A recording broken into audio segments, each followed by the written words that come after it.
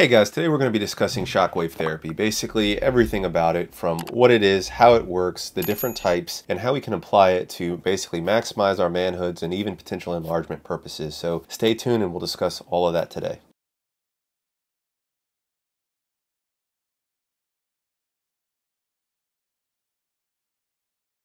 Alright guys, so like I said, we're going to be discussing shockwave therapy, okay? And so for those that don't know what shockwave therapy is, it's essentially special acoustic waves that are targeted at the tissue, basically with which it aims at, and it creates this like special characteristics that cause the pressure to like rise and fall rapidly. And when it does that, it can cause this like mechanical damage to the tissue that can result in releasing different types of growth factors and other beneficial things that can help with things such as like injury recovery and even things like improving erectile dysfunction, okay? And so it differs from ultrasound in the sense that when we're talking about shockwave therapy, this purpose is I'm going to be talking about low intensity shockwave therapy, but ultrasound tends to have basically like heat generated with certain frequencies, where when you're talking about shockwave therapy, there's no thermal effects, okay? There's no heat generated. And so there's actually basically several proposed mechanisms for how it potentially might work. One of the drawbacks about this is nobody knows for sure how this works. And so there's the thought that microtrauma stimulates things like angiogenesis, or the creation of new veins, or the proliferation of existing veins, stem cell proliferation, and nerve regeneration. And you can see this in some of the studies we'll talk about, that there's things that are increased like VEGF, vascular endothelial growth factor, and things like endothelial nitric oxide synthase, or the things that actually create nitric oxide in result of this exposure to the shockwave therapy.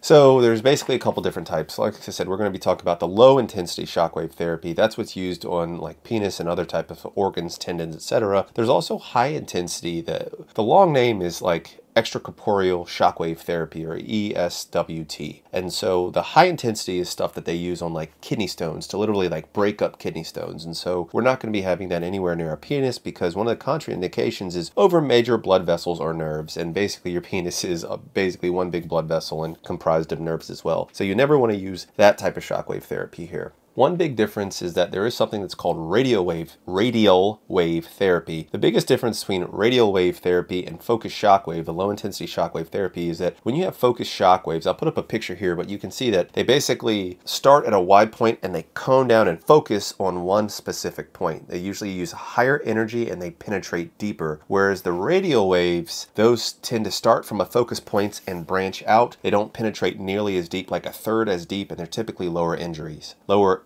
excuse me. And so you want to make sure that you're using the low intensity shockwave therapy and not radio waves, because radio waves for the most part are sham. Now, that being said, there is actually some data. So I'll put up a retrospective series that's actually not very good data, but it actually showed that whether you use the extracorporeal shockwave or you use radio waves, you can see that on this graph that they both had a significant improvement in erectile function. But for the most part, most academics, most urologists say that the radio wave is actually sham because it's just an inferior treatment. So make sure you're not getting that if you're trying to pursue shockwave therapy, okay? If you don't mind, take a second to like and subscribe. It really helps me know that this is worth it, and I put a lot of time and effort in these videos, and it would mean a lot, so I appreciate it. So basically how it works, we already talked about that mechanical trauma that is stimulated from the acoustic waves basically hitting that tissue, but the exact mechanism is still unknown, okay? Here's a quote that I like from one of these papers. It said, "Neoangiogenesis, the recruitment of progenitor cells and resident stem cells, improves microcirculation, vasodilation, and subsequent increase in nitric oxide, decrease in fibrosis, and nerve regeneration." So those are all of like the theoretical ways that this can help to improve things like specifically erectile dysfunction. So who benefits? Primarily, this is a treatment that has been studied for men with mild vascular or arteriogenic erectile dysfunction, okay? So those are like older guys that suffer from hypertension, aging, diabetes, some of these things that just cause a decrease in the function of the tension of the tissue, okay? When we're looking at treatment specifics, you want the energy flux to be between 0.9 to 0.2 millijoules per millimeter squared, okay? In general, you're looking at about 3,000 pulses per treatment applied. Usually around 10 different positions are used on on the penis. You never apply this along the corpus spongiosum or along the glands of the penis. It's only on the corpus cavernosum, okay? Usually 2 to 5 treatments per week, measuring approximately 15 to 20 minutes each session. And like I said, you're applying that probe to multiple different areas along your penis, okay? So what are the side effects? In general, this is very well tolerated. You can have some bruising, some blood in the urine, penile skin infection, painful erections, pain or sexual difficulty. Those are all theoretical. In general, it's extremely well tolerated with no known, really even minor side effects from the treatment, okay? So where do you get it? So this is still an experimental treatment in the US. You're not going to get this approved by insurance. You're going to have to pay out of pocket, and we don't have good data that it actually works. So you need to go to either an academic center and sign up for a clinical trial, or there are some devices you can purchase like the Phoenix, but you have to be careful because a lot of these devices for purchase are actually the radio waves, which is a crappier but much cheaper version that aren't nearly as effective, and so you have to be careful because some of these are a waste of time. I'm going to talk about my experience with the Phoenix in just a little bit, okay? So as we talked about, what does the data say about this, okay? And so this is a 350 patient study that basically was a randomized placebo-controlled trial that showed that all the different energies that they used with the shockwave therapy improved erectile dysfunction, okay? And so there is very clear evidence that this can work for mild arteriogenic erectile dysfunction, okay? Here's another study showing that the mechanism is still undetermined, but once again, you still had a very clear and very significant improvement in erectile function with the use of the shockwave therapy. A couple of the major downfalls of some of these studies is that there's only like a 1-month follow-up, so only 1 month of improvement is seen. Next is this big meta-analysis here. I'll put it up here, and this actually looked at over 14 different studies, which when they compiled all this data,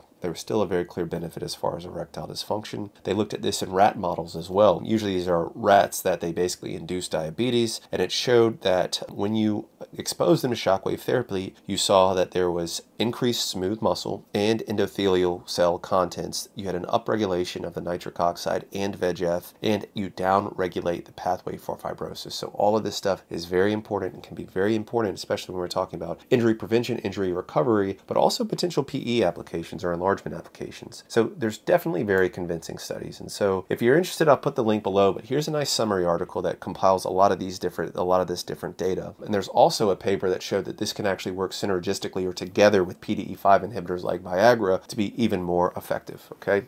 You know, you guys know that I'm like a big injury recovery guy, and that's where I think a lot of this data is for. So we're going to talk about some applications as far as different injuries. So number one, lymphangiosclerosis, clogged lymphatic ducts. And so there's actually a lot of papers like this one I'll put up here looking at actually breast lymphedema or like swelling of the lymphatic channels after surgery or after radiation. And you can see that shockwave therapy does significantly improve the lymphedema that they saw. They thought it was done by promoting the vascular endothelial growth factor, VEGF, and the fibroblast promoting lymphatic neovascularization. And so you are improving and opening these lymphatic channels. And so if you have chronic lymphangiosclerosis that is not resolved with just basically rest or gentle massage, this could be effective, okay? Fibrosis. And so penile tissue is much different than skeletal muscle, but this is an actual rabbit study that actually looked at skeletal muscle, and it showed that when you use shockwave therapy in rabbits, it actually decreased the rates of fibrosis. And so we also saw that in those breast patients I was just talking about above, that you had decreased skin fibrosis with the use of shockwave therapy. So if you're prone to fibrosis, maybe have some starting, you could potentially use this for fibrosis. And so going along with fibrosis, of course, we can't mention that without talking about Peyronie's disease. And so here's a study here that was actually negative. They didn't see a big difference compared to pumping for Peyronie's disease, because yes, penile pumping is an actual treatment for Peyronie's disease. But there is another study here that actually showed that there was both a benefit in the pain and in plaque size with the use of shockwave therapy. However, they questioned the basically cost to benefit ratio, because this stuff can be actually very cost prohibitive, okay? Very interestingly, here's some papers that are looking at actual nerve recovery. And so this paper was in rats that actually looked to determine if when you basically induce a sciatic nerve injury, can you have recovery with use of shockwave therapy? And you can, okay? Because it activates this axonal regeneration. Axons are different parts of the nerves, which stimulates the reinnervation, the reconnection of those nerves. And so if you have nerve damage, shockwave therapy does have some data behind it, okay? Here's another paper looking at horses and showed that actually you can use shockwave therapy to recover from damage in horses, okay? Suspensory ligament damage, okay? And so if some guys, do manual stretches, pull too hard, pop, and, damage their suspensory ligament. So here's a study looking at the suspensory ligament in horses, which is not part of their penile tissue. It's actually part of their leg muscles, okay? But it does show that it can absolutely aid in recovery, okay, by application of regular shockwave therapy. The one injury that I think this has no merits for whatsoever is if you have a venous leak. I don't think shockwave therapy is going to help with that, or at least there's no data that I've come across that shows that it's going to help with that, okay?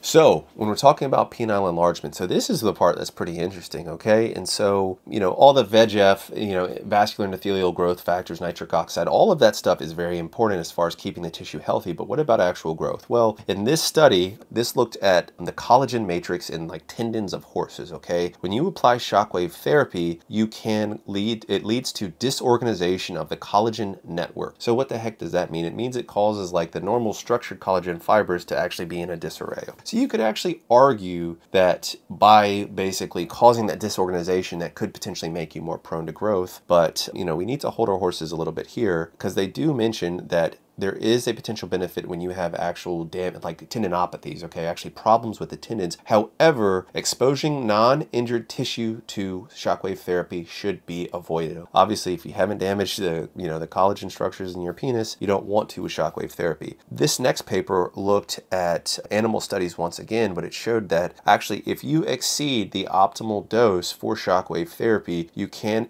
literally injure the structures, and this can actually remodel the tendons to make them even more resistant to stress, okay? So how does that apply to PE? Well, if we're trying to cause the tissue to kind of break down and open up so we can cause it to expand, and we're exposing to the shockwave therapy, it can actually make that tendon even less reluctant to stretch. And so that's literally the opposite of what we want. So I don't recommend this, but in general, here's a very nice diagram of different things that actually have different applications with PE. And so you can see like you have this neoangiogenesis here. You have increased tendinocyte activation. And so basically the structures that are responsible for making the tendon. You can have modifications of metalloproteinases, which there's really no reason for us to talk about that today, so just ignore that. But you have increased collagen synthesis. Basically, all of these things can increase blood vessels and actually help to remodel the tendons, mostly in the application of recovering from injury. However, you can still have some benefit otherwise. Conclusion, when it comes to PE, I don't think there's enough evidence to support using shockwave therapy for PE. That's my take. You guys look at this, do your research, make your posts about it, form your own conclusions, okay? So I'm going to just briefly talk about my experience. So I actually bought the Phoenix. That's funny. And it just happens to be right here, basically, in this box where I've left it since I bought it, okay? So why did I buy it? Well, I was interested in it, and basically just for, shits and giggles, for lack of a better word, okay? Yeah, I'm not trying to flex on anybody, but it was like $900, but I for the sake of science, I decided to buy it, okay? And so the Phoenix is actually a at-home shockwave therapy device. It is actually a mix. It's a hybrid of both the radio waves and focused shockwave, so it's both, okay? It does have pretty good success rates if you actually look at the website as far as improving erectile dysfunction. The routine was 20 minutes twice a week, okay? And once again, indicated for people with mild erectile dysfunction. So what was my experience with it? Well, I didn't see any kind of benefit whatsoever. I was doing this at the same time of PE. It definitely didn't speed up or slow down my gains. I had no difference in erectile quality because my quality was already pretty darn good. So I saw no difference whatsoever. So what were the cons? Well, it was expensive. It was like $900 though. I think there is like a $200 coupon off now. Use the code HINK10. I'm just kidding, guys. I don't have any of that stuff. It was really loud, guys. I'm going to find a clip and I'm going to put it up here so you can actually hear how loud it is.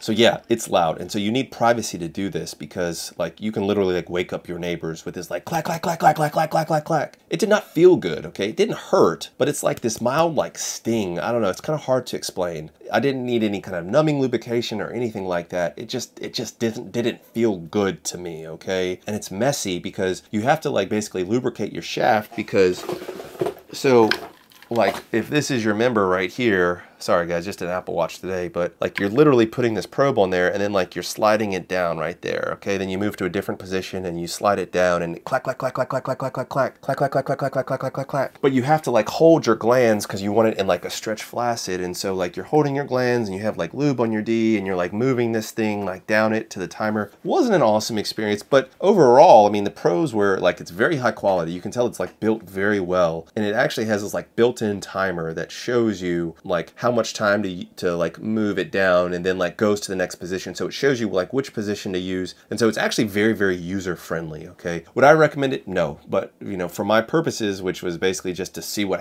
happened, there was no benefit. I don't have erectile dysfunction, okay, but there was no PE benefit. And so one of the interesting lawsuits that adds to the credence of this is that the big like medical manufacturers were actually suing Phoenix because this is the same, basically the same device that they, or similar technology that they sell to these big medical clinics for like thousands and thousands of dollars, that Phoenix is like making available to you for literally a fraction of the price. And so they ended up settling, but it is kind of nice to know that other retailers were mad that they were selling this real technology for much cheaper, okay? So if you have like $800, $900 you want to just throw at the wall, you know, have at it. I don't think it's helpful for PE. I don't think it's helpful for, for like an otherwise healthy guy. So what are my final thoughts? Well, I think this is very interesting technology. We need more data on it because we just don't have enough right now. If you have mild ED, I do think there's a lot of other options, like even just light pumping that might correct that, but this might be a good option for you, okay? If you're injured and you have tried other things like any of my other videos, and this might be worth it to you to try it. As far as PE, once again, I personally don't see a role, and I think it could potentially be inhibitive of gains because of that like collagen disarray and potentially strengthening that collagen, but it's up to you to check out, make your own conclusions, okay? If you're gonna do this, make sure it's the low intensity shockwave therapy, not the radial waves, okay? This can be cost prohibitive, and so this stuff is very expensive. The Phoenix is like $900. These sessions of shockwave therapy can be thousands of dollars, guys. And so before I go, guys, VIGOR in stock, it's on Amazon, it's getting great reviews. If you wanna maximize your erectile quality, this actually has evidence that it actually increases VEGF as well, okay? And so it's a solid citrulline based supplement. It's going to maximize your erection quality. Highly recommend you check it out. Getting amazing reviews on Amazon. And of course we got our virility. If you want bigger semen loads, you want better tasting semen and better semen quality, check it out. We also have our vitality in stock. So leviathansubs.com or on Amazon for the VIGOR. If you guys need to reach me for any reason, patreon.kink is where you can find me. Thanks so much for watching, guys. I truly appreciate your time, especially the guys that haven't clicked off the video so far. Please do your own research, form your own conclusions, and hopefully you can make a decision on if this is right for you or not. Until the next one, peace and love.